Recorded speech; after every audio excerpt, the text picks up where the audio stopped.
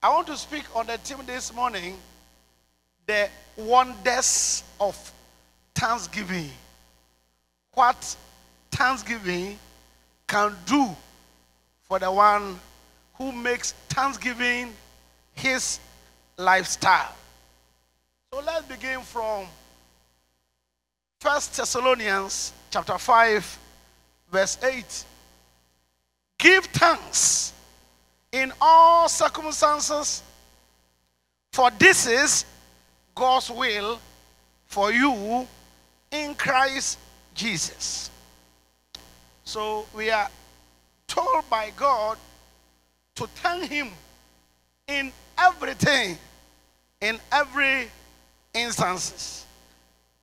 So let's begin this morning. What is thanksgiving? We are told to give thanks to God in all circumstances. Why? Because thanksgiving is the will of God. So the question is, what is thanksgiving? Thanksgiving is recounting the past acts of God. Recounting the past acts of God. That is, as a child of God, when you begin to go into your heart, go into your mind, and begin to think about how you used to be and where God has brought you, then from all what God has done for you, begin to thank God. What? How? By recounting, remembering where you used to be. For example, like some of you here, how you were young. Maybe some of you had challenges in terms of your health, and God healed you. Maybe some of you had challenges in your marriage, and God helped you. Maybe some of you, you were expecting God to bring your family from somewhere, and God has done it. So when you begin to remember all this, then you know it is not you. For example, Psalm 103. Psalm 103 verse 1. David said, my soul, praise the Lord. All my inmost being, praise the Lord. So David was saying, I am a king today, but I used to be a shepherd boy. My father had sons, but when Samuel came to my father's house to anoint one of my brethren to become a king, I was not called. I was in the forest. My mates, my colleagues, my friends were animals. I didn't have suit. I didn't have nice clothes. I only have a catapult. Lions and bear and wild animals came to attack me because of the sheep. But God helped me. I was able to deliver the sheep from the wild animals. They could not kill me as a shepherd boy. When I went to the battlefield, Goliath was there. I went there as a young man, as a teenager, to see how my brethren were doing. I heard the voice of Goliath. To cut the long story short, I was able to kill Goliath without a sword. God, who took me from being a shepherd boy, God, who took me and helped me to kill Goliath, He has made me a king. And so my soul, bless the Lord. And don't forget all the things He has done for you. That is what thanksgiving is all about. Unfortunately, most of us, we easily forget. It is dangerous to forget. It is too risky to forget. So David said, my soul, praise the Lord, and don't forget all the good things. Watch this. In most cases, as human beings, we have a challenge. God deliver us. We easily forget. And we are not satisfied all the time. Maybe I don't know who I'm talking to. Maybe you had a challenge and God helped you. But today, you have another challenge. But you have forgotten God who helped you. So don't take God's grace for granted. Remember how you used to be and what God has done for you. And begin to thank God. So in case you are here, you are hearing my voice, and you know, God has done something for you. Can you put your hand to Jesus? Give it to him. Oh, you are sitting down. Please, just stand up and thank Jesus. Do it, do it, do it, do it. Yes. Do. Yes, thank God. Yes, give it to him. If God has done something for you, give it to him. God is good. God is good. Please take your seat. Thank you very much. So thanksgiving is recounting the past acts of God. Not only that. What is thanksgiving? Thanksgiving is appreciation. Appreciating what God has done. Now, here was a man. The man, the Bible called them the 10 lepers. Luke chapter 17, verses 11 to 17. Luke 17, 11 to 17. From the verse 15, number 1, there were 10 people with leprosy. Jesus healed them. The 9 people, I am sure they were Jews. So to them, we have healed. In so what? They didn't remember. But the one among the 10 who was a Samaritan, one among the 10, went and appreciated Jesus for healing him. Luke chapter 11, the verse 15. He went and prostrated and he said, Jesus, thank you.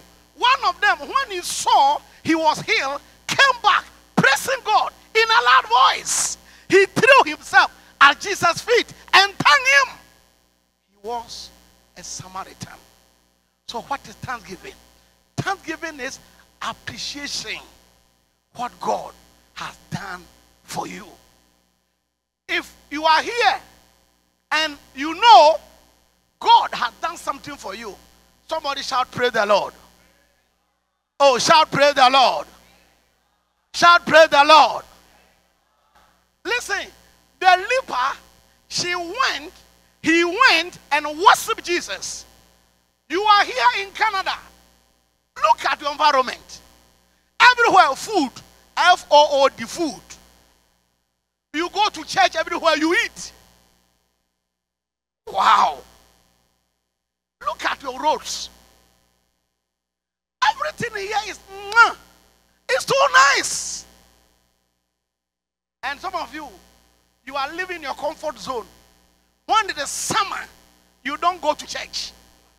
When it is winter, you don't go to church. So what is your problem? When there is more snow, you complain, Pastor Jerry, I can't come to church. There's more snow, more snow. No, the weather is not good. It's too cold. I can't come out. When it is summer, and then you need to come. I am going out with my family. Wow. Wow. Wow. So, in the winter, you have excuses. In summer, you have excuses. What is wrong with you? What is wrong with you?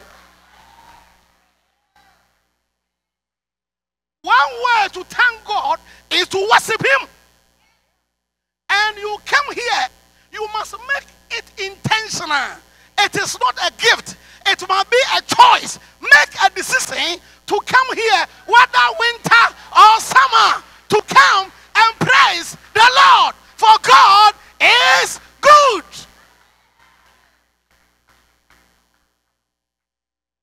And if you know what worshiping God, what it brings, nobody will edge you. Hey, in Ghana, some people they walk kilometers to go to church.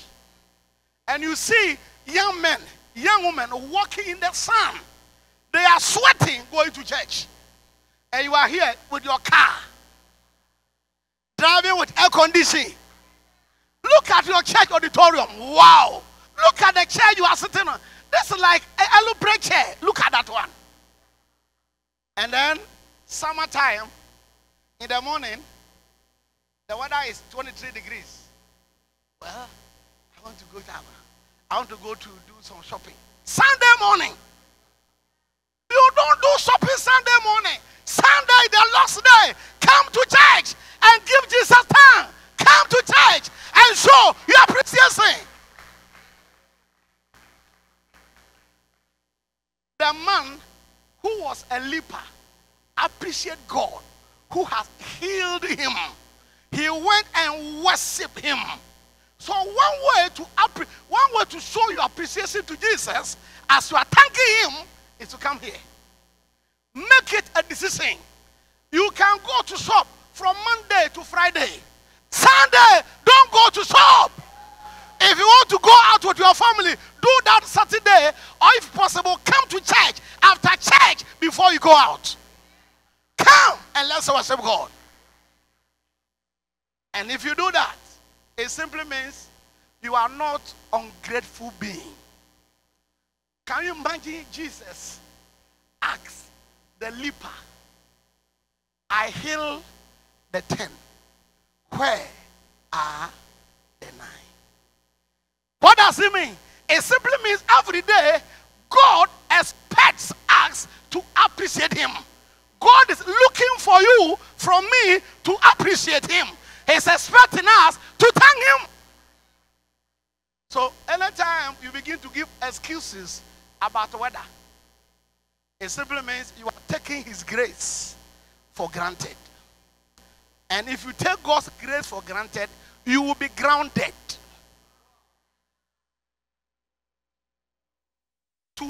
If you take his grace for granted, you will be grounded. Grounded. Grounded. Now, listen, I don't know here. Let's go back to Africa a bit.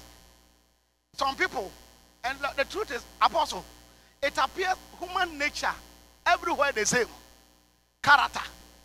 Here where some people, they will say, well, Bishop, I'm not well. I can't come to church. The weather is too cold. It is raining. Monday morning, when it rains, they still go to work. Tuesday, when the weather is bad, they will still go to work. The same people here. When it is a winter, you say the weather is not good, you go to work. Summer, you go to work. Why don't you go out with your family Monday?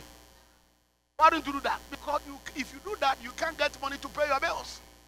But don't forget, it is the blessing of the Lord that maketh rich. The blessing. The blessing. The blessing. Let's appreciate God. What is Thanksgiving? Thanksgiving number 3 is to ascribe all the glory to God for how far he has brought you. Thanksgiving is ascribing all the glory to God for where we are. James chapter 1 verse 17.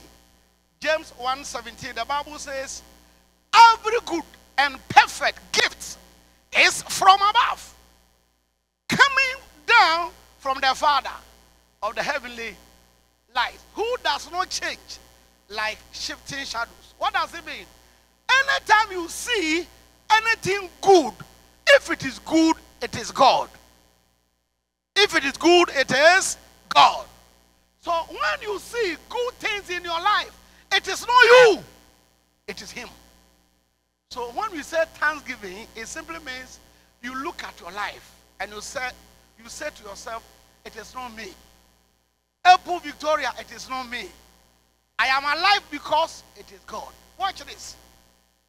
In case you are here and you are counted among the living, it's not because you have a good doctor. It's not because you eat well.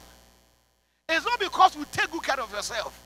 It's because grace, the grace, is because the weight of God is behind you. So you are alive because of God, not you. So when you begin to identify in your life any good thing about you, give it to God. If your children are doing good in the education, give it to God. If your wife is treating you well, pastor, give it to God. If your husband is helping you, Victoria, give it to God. Every good thing you see, it is God. So thanksgiving is ascribing all the glory to God for how far he has brought you. Can you imagine this boy talking to you? A village boy. I was born by an old man. My father had 3 wives. My mother was the 3rd one. My father had 13 children. 13. Happens to be number 12. I began life at the age of 7 going to farm to do some labor work with my hands. I walk in my life, no shoe, no slippers, barefooted for 17 years. I didn't have anything, only a piece of cloth. Today, look at what God has done for me to be here. So, as I stand before you, I have not done anything to myself. I have never contributed anything to myself, but it is all about Jesus. If you know and you agree it's all about Jesus, shout, thank you, Jesus. Oh, thank you, Jesus. Thank you, Jesus. And if the hands belong to you, give it to Jesus. Give it to him. Now let's see, if this is thanksgiving, then let's begin to consider what are the wonders in thanksgiving. When I thank God, what happens to me? Number 1, when you thank God, you have access to divine presence. Thanksgiving allows the thanksgiver to have access to the presence of God. Psalm 100 verses 4. Psalm 100 verses 4. The Bible says, enter his gate with thanksgiving and his court with praise. Give thanks to God and praise his name. Listen. Anybody who is a tanker, T-H-A-N-K-E-R, a tanker, if immediately you become a tanker, you have the presence of God. And when God is with you, who can be against you? Can you imagine? Joseph was a prisoner. Genesis chapter 39. But as a prisoner, he was still a tanker. Joseph didn't have any reason to complain.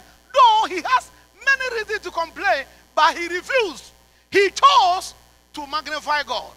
So from the time he put in charge of his household and all he owned, the Lord blessed the household of the Egyptian because of Joseph. What are we trying to say? Because Joseph was a carrier of God's presence, though a prisoner, God was with him. One wonder, one thing that comes to a thanksgiver, a Christian who thank God more, you have access to the presence of God. So you do yourself harm if you fail to thank God. Now, you know why we don't thank God? Because number 1, because of ingratitude. We easily forget. We don't thank God also because we complain a lot. We are not content with what we have. Please, those of you who are here by the grace of God, it is good for you. You go to hospital free. What are you looking for? Good roads. Even if you are not working, the government will help you a bit. What are you looking for? I don't know. Human beings, we are not content. So enemy to your thanksgiving lifestyle is, number one, ingratitude. Number two, forgetfulness. Number three, complaining. Anytime you complain, you complicate your problems. You complicate your life. Complainants complicate their life. 1 Corinthians chapter 10, verse 10. Do not murmur as they murmur. Do not complain as they complain. And the destroyer destroys them. So one thing that thanksgiving can do for you, as you thank God, you have access to divine presence. Number two, every thanksgiver, when you begin to thank God, you transfer your life battles to the hands of God. Anytime you begin to thank God, the battles you have, you change gear. God, take over. How do I know? Acts chapter 16, verse 25. Acts 16, 25. Apostle Paul and Silas, they were in prison. About midnight, Paul and Silas were in prison, and they were praying and singing hymns to God. And the other prisoners were listening to them. As you continue reading, they were in chains. Can you imagine? The people have not sinned against God. They have not stolen anybody money. They have not done anything evil. The only mistake they did was that they were preaching the gospel. And they were in chains, beaten up. But in their chains, they began to thank God. And when they did that, they transferred the battle, and God took over. So the wonder in thanksgiving is that as a child of God, if you ignore all the challenges and you begin to thank God, you are saying, God, I can't do this. Come and fight my battle for me. In case you are here, you want God to fight his battle for you, stop complaining. Stop complaining. Stop sharing tears. Begin to thank God. Apostle Paul did it, and God came in. So when you thank God, there are more wonders. And one is that here you are. You have challenges, but you begin to thank God. Father, I thank you. Father, I bless you. And as you do it continually, genuinely, you transfer your life battle. And when God takes over, nobody can stand. So, for example, as a person, by the grace of God, as a pastor, I pray more. But in my prayer life, 90% of my prayers is all about thanksgiving. For me, I don't know why I'm alive. Some people are younger than me. They have died.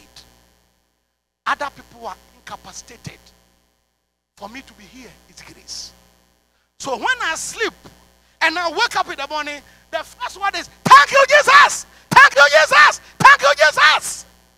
Because I know it is all about him. My friends, if you want God to fight your battles for you, stop complaining. Stop sharing tears. Stop talking to people.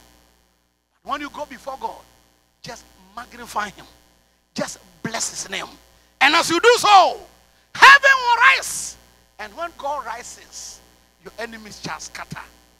Thanksgiving brings God into your life. And when you thank God more, God takes your battle. Not only Apostle Paul, but when you go to 2 Chronicles chapter 29, chapter 20, I beg your pardon, 2 Chronicles 20, 19 to 25. 2 Chronicles chapter 20, verse 19 to 25.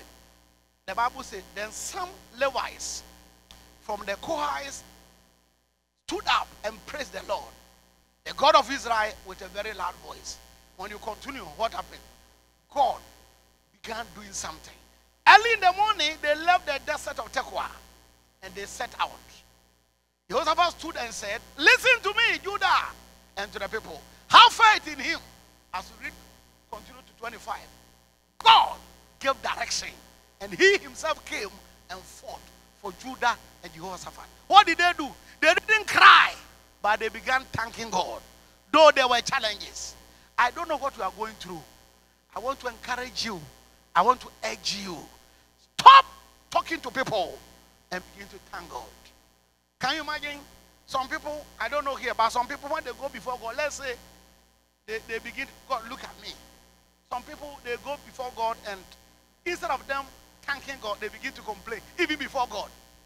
God, look at me. And look at my friends. I am better than them. But they are going better than me. Father, look at me. What is it? Somebody said, God, you said you blessed me 2 years ago. You didn't do it. I read your word. I saw there is more blessing. If you don't bless me this year, I won't save you again. So they became offended. God has offended them. And watch this. If God, you say God has offended you, who is going to help you? So instead of you becoming offended by God, choose to magnify God. Choose to bless God. The third wonder in thanksgiving is that the more you thank God, the more you stay in health. I don't know here. My Bible said Proverbs 17:22. Proverbs 17:22. A happy heart, a cheerful heart is good medicine. Because listen, you can't be a complainer at the same time a thanker. It is not going to work. Where thanksgiving is, there's no complaining. So the more you thank God, the more you have joy in your heart. Listen, by the grace of God, September will be 54. When I was like 15, 20 years ago, you go to hospital, and when you hear people who have blood pressure, who have diseases, they were the aged, the old people. But today, you go to hospital to pray for some people, 25-year people. Young people have blood pressure. Why? Because of stress. Don't worry about things you can't change. You didn't create yourself. God brought you. As a thanksgiver, you have health. So one way to stay in health is to thank God. The more you thank God, the more God comes on your life. And the more you have become heavy. Don't forget, to be wealthy is to be heavy. And most people, they begin to worry. They get themselves worry and worry. And they themselves buy sickness. The more you worry, the more you invite sicknesses. So one wonder, one thing that thanksgiving can do for you, the more you thank God, the more you can stay in health. Do you want to stay in health? Do you want to stay in health? Sickness is a bad thing. So if you want to stay in health, be happy. Be happy. Be happy. Because God is in control. You didn't create yourself. God brought you here. Now before I conclude, the question will be, how can I maintain attitude of thanksgiving?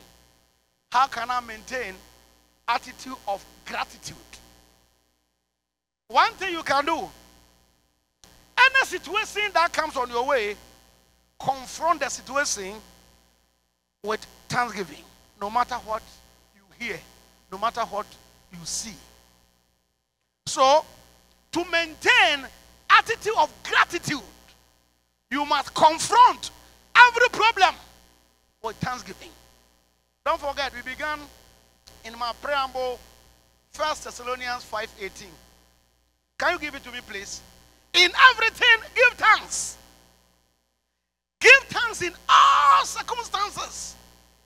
So how can you maintain attitude of gratitude? In every problem, in every challenge, confront it with thanksgiving. When you go to hospital, the doctors diagnose you and they give you wrong report. Say, Father, I thank you. When your husband or wife or children begin to show attitude, say, Father, I thank you. Make it your lifestyle. Listen, to be a thanksgiver is not a gift, it's a choice. Make a choice to be happy. Listen, to be happy is you. Don't allow anything to take away your joy. For the God we serve is a good God. In my closing remark, don't forget that the people of Israel, the Jews, God, by his power, took them, delivered them from Egypt. They were going to Canaan. What happened? Numbers, Genesis, Exodus, Leviticus, Numbers, the fourth book of Moses, chapter 11. Moses was commanded by God to select 12 spies to go and see and look at the land and come back. When you go to chapter 14, Numbers chapter 14, verse 1, the Bible says, the whole night, the Israelites, they cried. Why?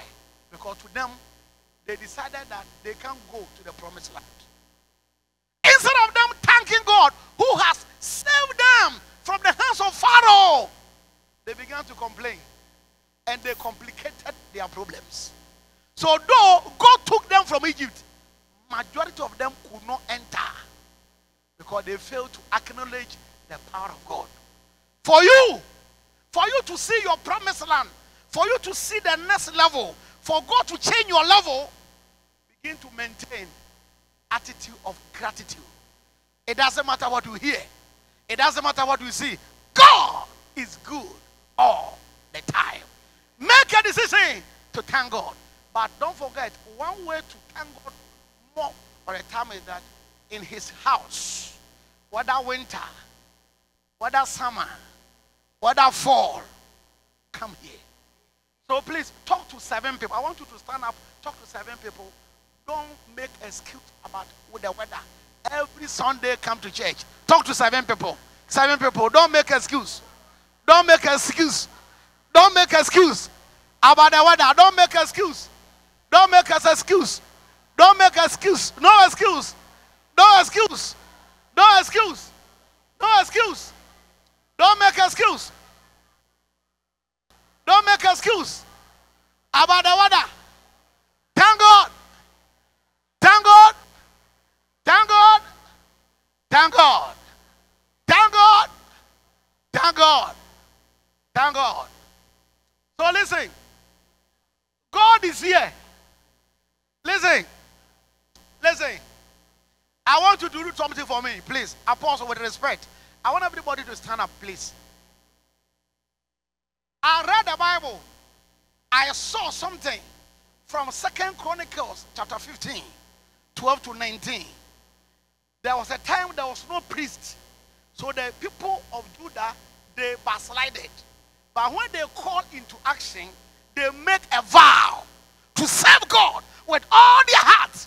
And when they made that vow, God heard it. And the Bible says God gave them rest roundabout.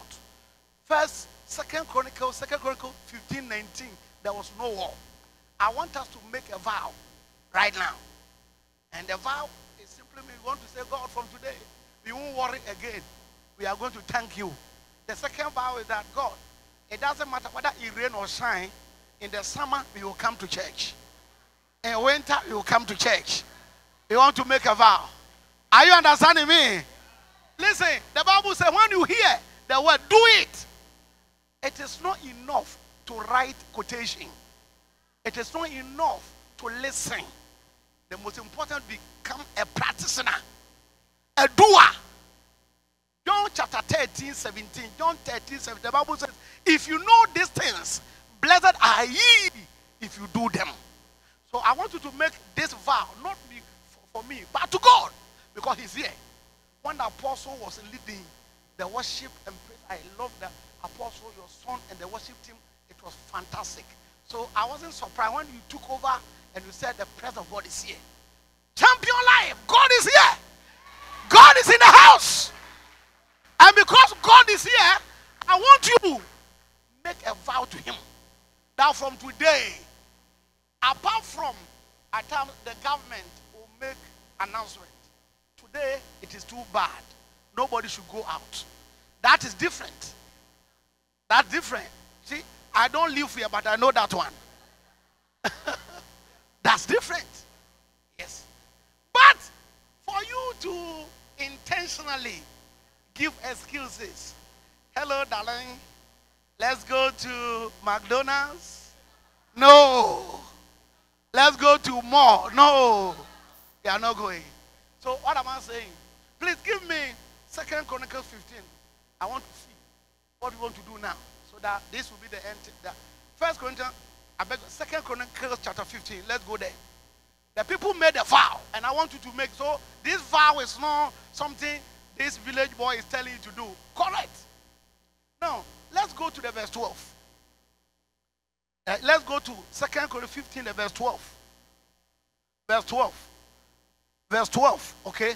They entered into a covenant to seek the Lord, the God of their ancestors, with all their heart and soul. Let's go. Verse 13.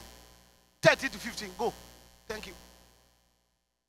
And all who would not seek the Lord, the God of Israel, were to be put to death. Whether small or great, man or woman. Let's go. 14.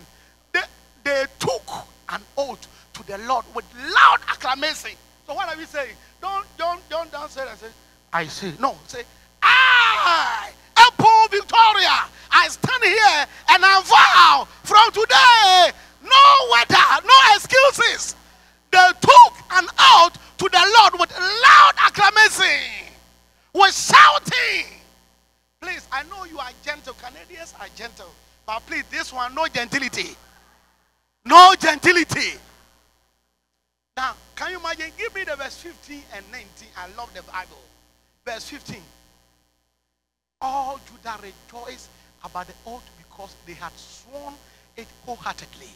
They sought God eagerly, and he was found by them. So the Lord gave them rest on every side. Rest on every side. Wow. They made the vow from their heart.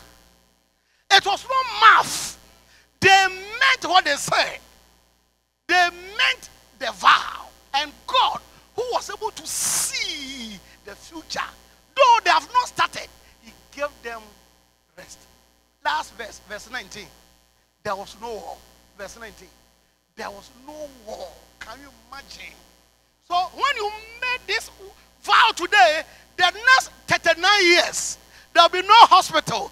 There will be no sickness. There will be no challenges for 39 years. No, no, no, no, no. All right. So the first vow, Father, from today, I'll make it intentional to thank you in every circumstance. So let's go. Say, my Father. Please mention your name. I, Michael Adofoh, in the name of Jesus Christ, I'll make it my lifestyle to thank you, God. It doesn't matter what I see. It doesn't matter the circumstances I go through. So God help me. Somebody shout amen. Now the last vow. The last vow. Now please raise up your right hand.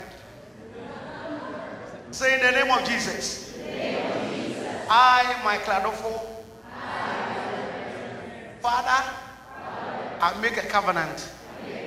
My Heavenly Father, in the name of Jesus, from today, I will never give excuses when it comes to serving you. Whether winter or summer, I will come to church. So help me, God. No more excuse. I will serve you the rest of my life. Somebody shout amen. Give it to God. Give it to God. Now I want to pray for you. Because the Bible says God gave them rest. I am standing here by the grace of privilege, the anointing over the head of our Father. So I'm standing in the name of Jesus in his platform. So together in the spirit, as a son to the father and to the mother. And because he is here and mama is here and you are here, shall we close our eyes as I pray for you?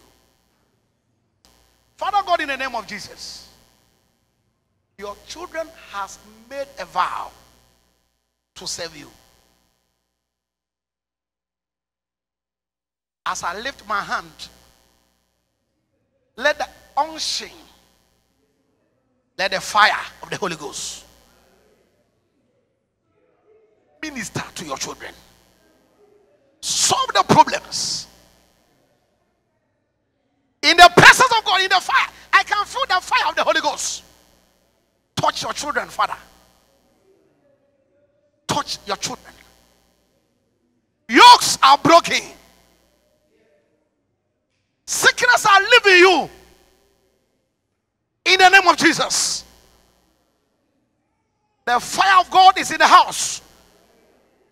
I can sense the Spirit of God, the presence of God. God is touching you here. He's touching your life. He's touching you. Receive the touch of God. Receive the touch of God. Receive the touch of God. Jesus is in the house, touching men and women alike. Receive rest. Rest. God is giving you rest. Receive rest from Jehovah. Rest from all your challenges. Rest from all your problems. Because you have stood before him. You have made a vow to serve him. The God we serve is unchangeable changer.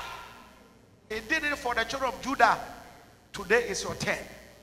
Receive rest in Jesus' name. Amen.